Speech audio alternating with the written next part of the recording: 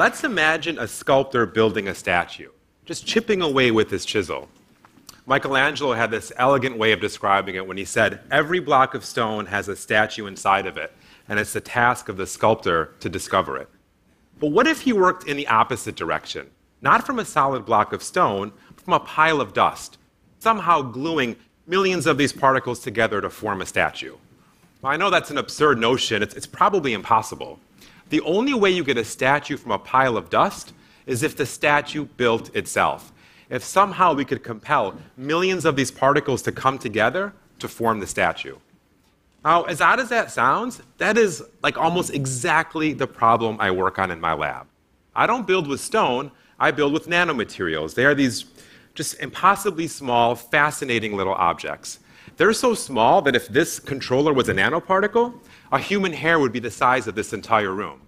And they're at the heart of a field we call nanotechnology, which I'm sure we've all heard about, and we've all heard how it is going to change everything. You know, when I was a graduate student, it was one of the most exciting times to be working in nanotechnology. There were scientific breakthroughs happening all of the time. The conferences were buzzing. There was tons of money pouring in from funding agencies.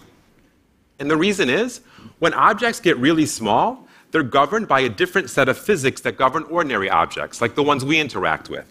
We call this physics quantum mechanics. And what it tells you is that you can precisely tune their behavior just by making seemingly small changes to them, like adding or removing a handful of atoms or twisting the material. It's like this ultimate toolkit. You really felt empowered. You felt like you could make anything. And we were doing it. And by we, I mean, my whole generation of graduate students. We were trying to make blazing fast computers using nanomaterials. We were constructing quantum dots that could one day go in your body and find and fight disease. There were even groups trying to make an elevator to space using carbon nanotubes. You can look that up, that's true. Anyways, we thought it was going to affect all parts of science and technology, from computing to medicine. And I have to admit, I drank all of the Kool-Aid. I mean, every last drop. But that was like 15 years ago. And so fantastic science was done, really important work. We've learned a lot. But we were never able to translate that science into new technologies, into technologies that could actually impact people. And the reason is, these nanomaterials, they're like a double-edged sword. The same thing that makes them so interesting, their small size, also makes them like impossible to work with. It's literally like trying to build a statue out of a pile of dust. And we just don't have the tools that are small enough to work with them. But even if we did, it wouldn't really matter because we couldn't one by one place millions of particles together to build a technology. So because of that, all of the promise and all of the excitement has remained just that, promise and excitement.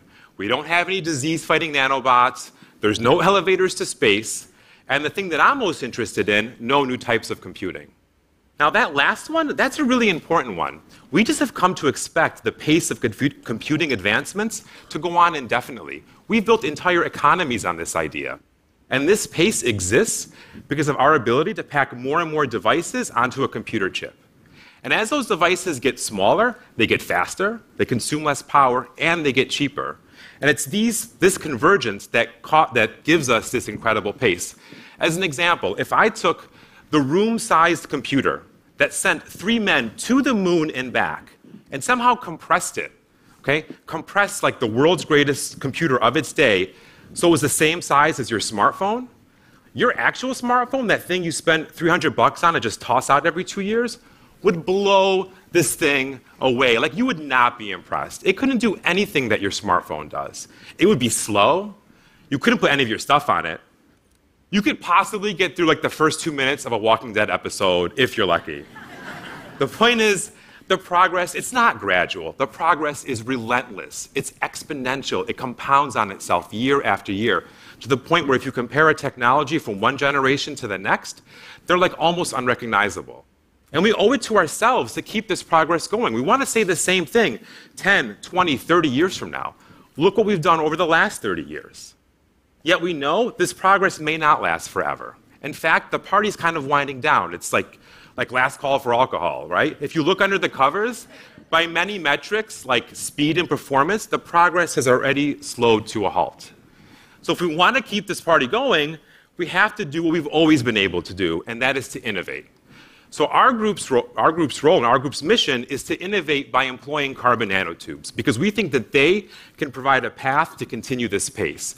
They are just like they sound. They're tiny, hollow tubes of carbon atoms, and their nanoscale size, that small size, gives rise to these just outstanding electronic properties.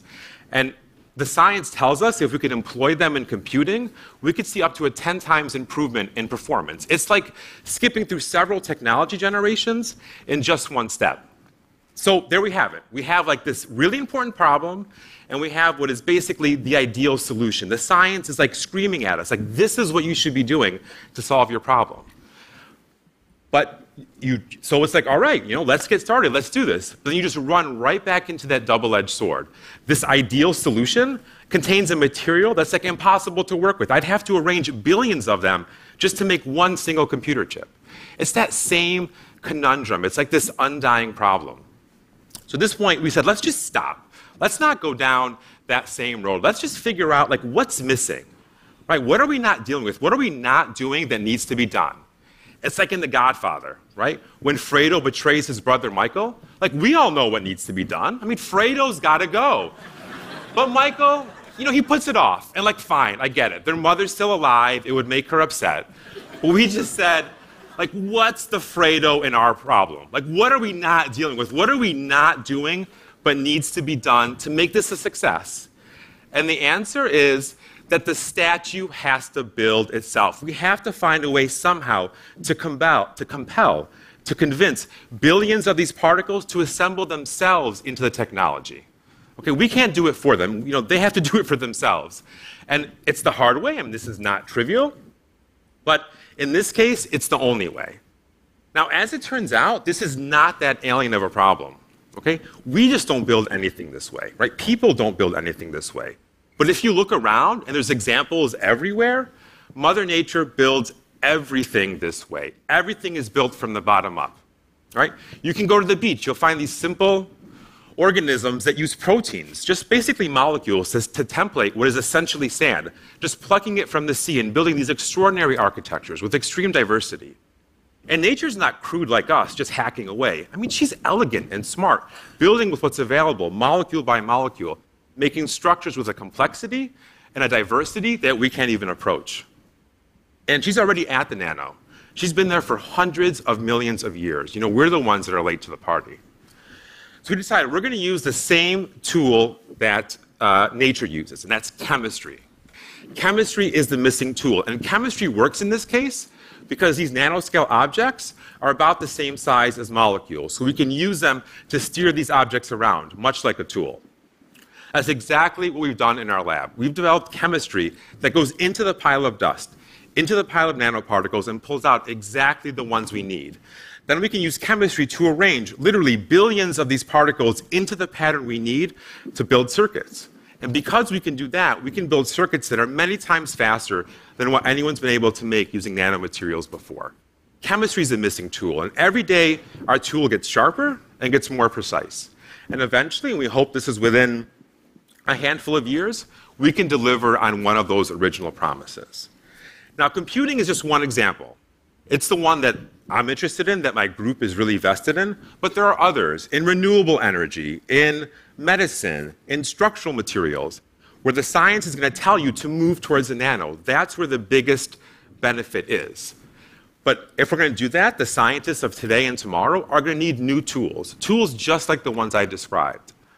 And the beauty of science, and they're going to need chemistry, is the point. They will need chemistry. And the beauty of science is that once you develop these new tools, they're out there. I mean, they're out there forever, and anyone, anywhere can pick them up and use them and help to deliver on the promise of nanotechnology.